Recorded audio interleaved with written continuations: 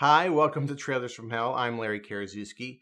Today, the 1970s are looked back on with great fondness. But when you were living in the 70s, you hated the 1970s. Nothing worked. Nixon, Watergate, Vietnam. You weren't happy unless you were on cocaine. And a huge market opened up for nostalgia.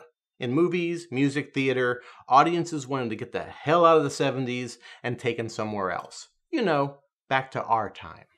The movie that kicked off the nostalgia craze of the 1970s was probably The Summer of '42. Richard Mulligan and Herman Rocher's look back at friendship and first love at the home front during World War II. It was a huge hit, establishing a commercial template. Teenage movies set in the past. That way, you lock in two different audiences. Kids, because the movies are about kids, and grown-ups, because it takes place during the time that they actually grew up. This is a very heartfelt and sincere story, and it's different in that it gives preference to the female point of view. Usually these movies are very male. For example, Summer of '42, it's about those three boys, not Jennifer O'Neill. Here the ladies lead, and an illegal abortion figures prominently in the plot. This is actually the second very good film that lead actress Pamela Sue Martin makes on this topic after 1972's To Find a Man. She's terrific here, but the performance that steals the picture is from Betsy Slade as the awkward best friend. It should have launched a big career. Slade is so good that director Brian De Palma